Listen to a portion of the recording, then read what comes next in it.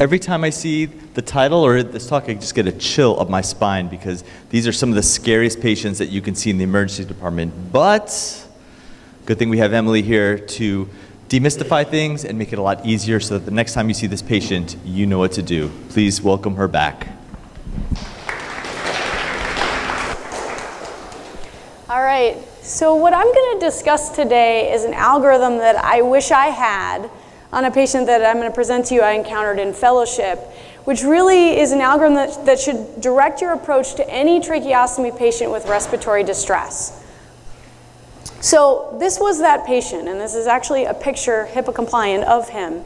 He was 44, he overdosed on heroin in Camden, and actually came into the ED in PEA arrest, and he had sort of a prolonged resuscitation, and ultimately I encountered him in the ICU during my fellowship, and he suffered severe anoxic brain injury. And he was young, his mother really struggled with the decision for tracheostomy, but ultimately elected to perform that.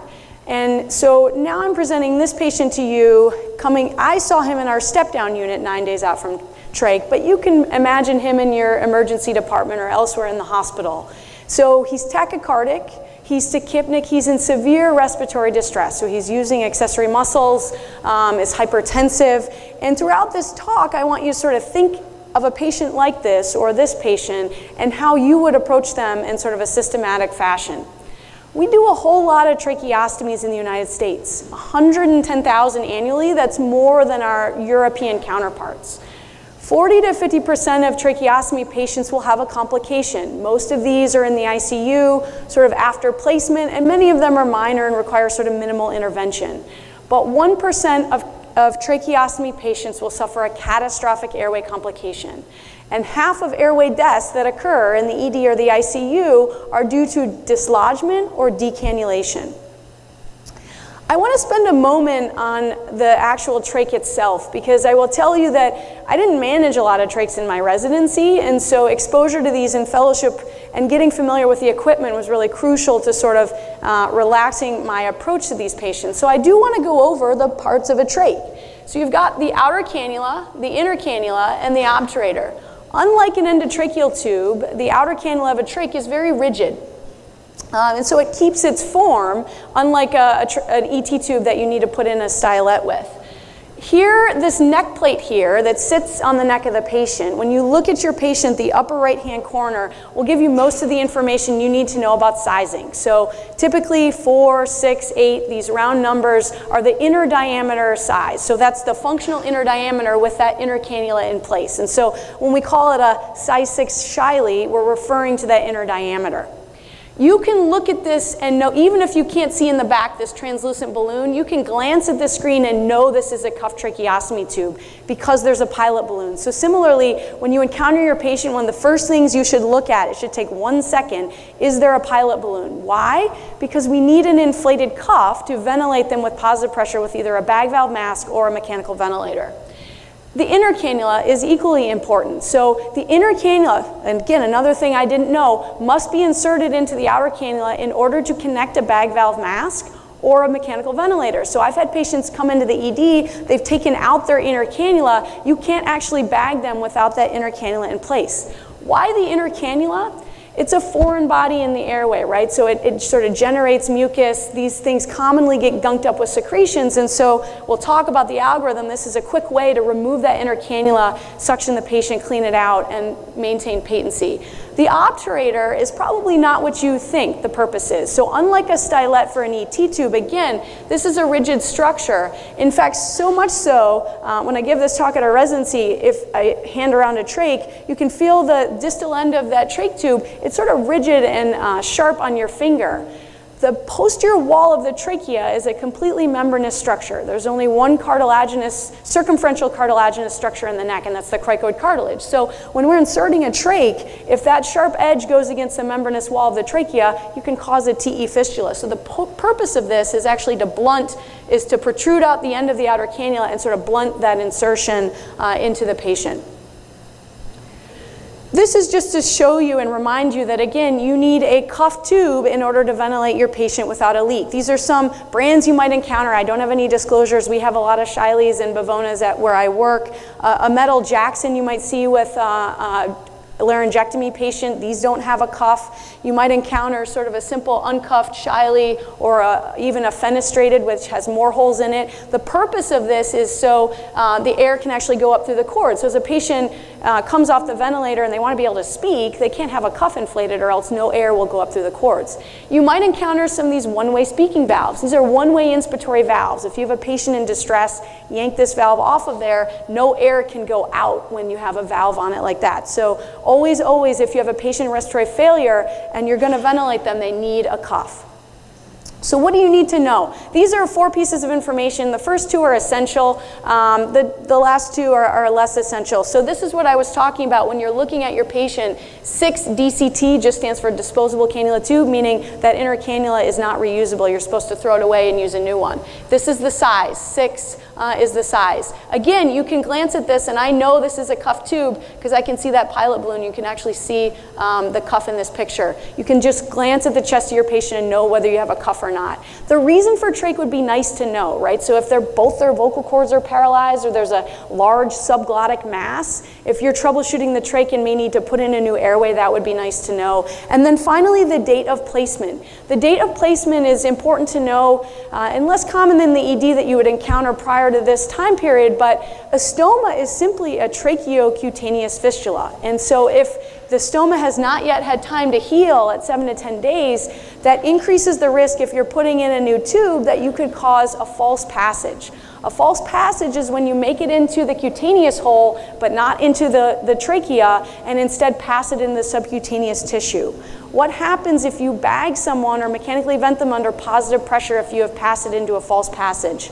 Massive subcu emphysema. This is a case report from chest.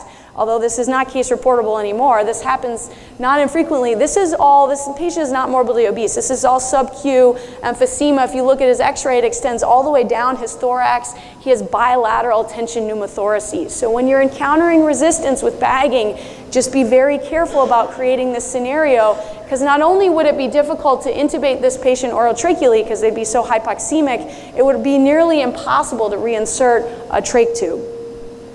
So what is the algorithm? So I'm going to just be honest with you. When I encountered that patient, I felt relatively lost. I essentially stumbled upon what was wrong with him, but didn't feel that I had an organized approach to the tracheostomy patient in respiratory distress. So that's what I'm going to discuss today. This, it got cut off on this screen, but this is published in Anesthesia by McGrath.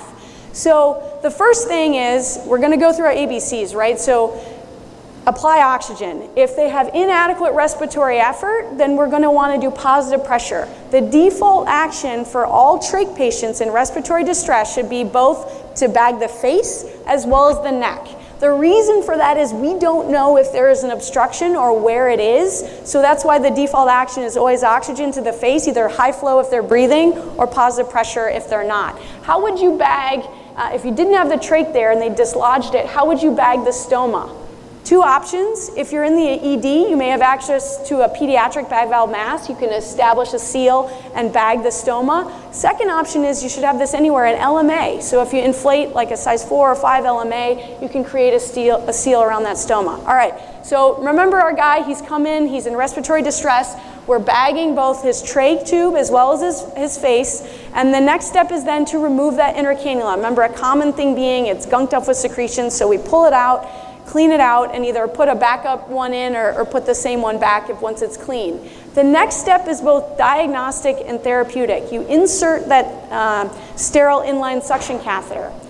The reason it's diagnostic is if you can only insert it a couple, 1 centimeter, 2 centimeters, your trach tube is either dislodged or it's obstructed. If in fact you can insert it all the way, you can potentially suction out the airway and clear it out.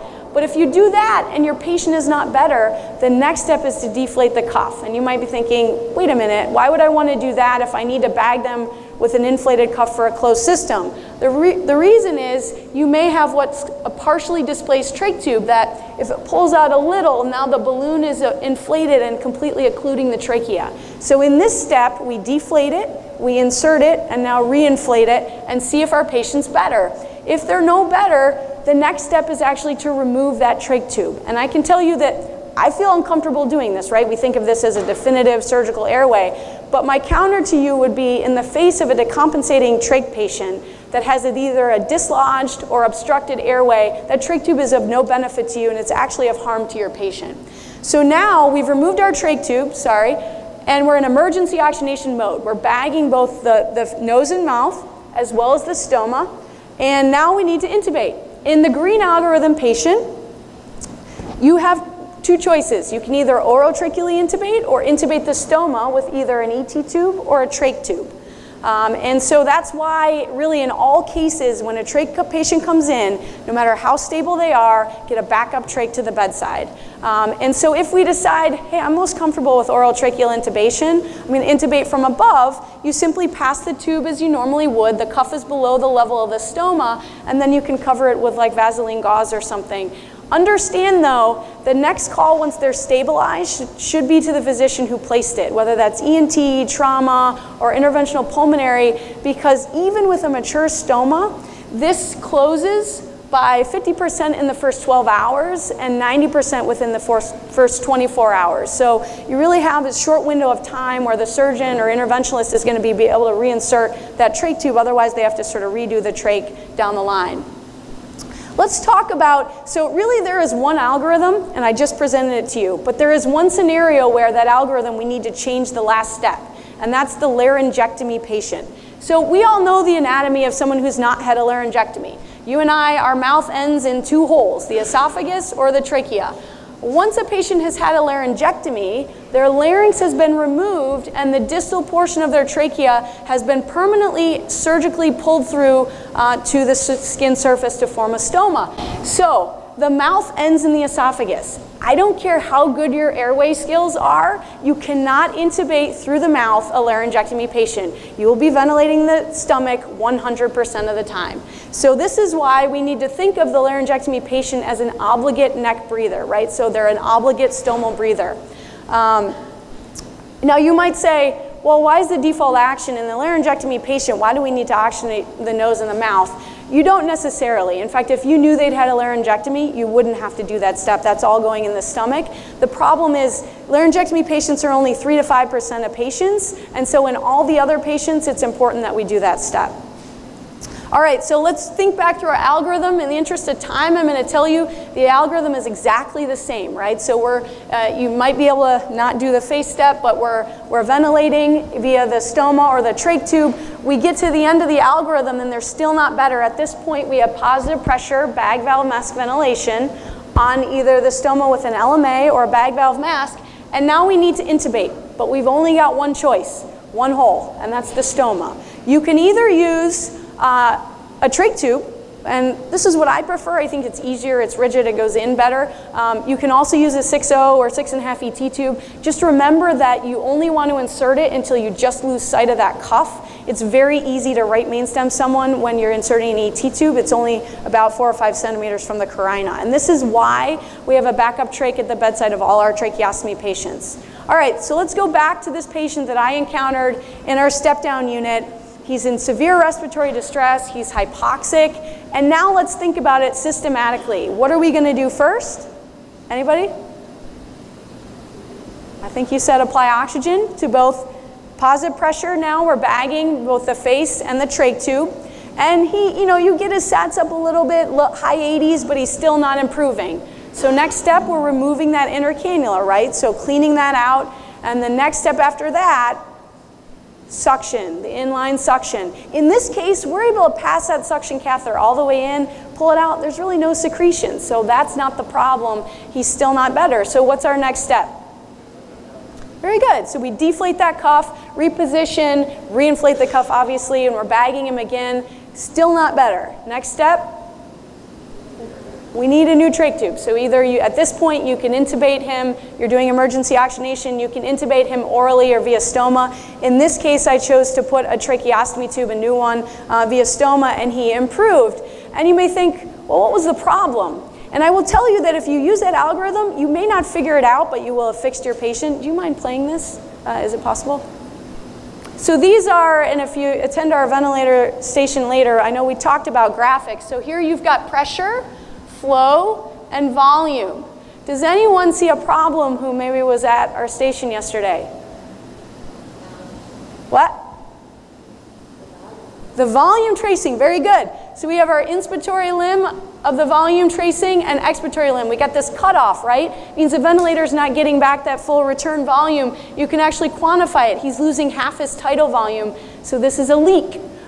This is what you call a cuff rupture. I have 2 daughters. This is not my daughter, but I will tell you this is the universal childhood response to a broken balloon. And so in this case, I stumbled upon the fact that this patient had ruptured his cuff, but I didn't really have an algorithmic approach to it. So just to recap, I want you to think about this algorithm. Relax, you do resuscitation. A trach patient is simply a patient with 2 airways, unless they've had a laryngectomy. Approach all trach complications like a difficult intubation. Remember the steps of the algorithm. And then always have a backup trach at the bedside, a cuffed backup trach, because you're going to need a cuff inflated for mechanical ventilation. And I'm happy to take any questions.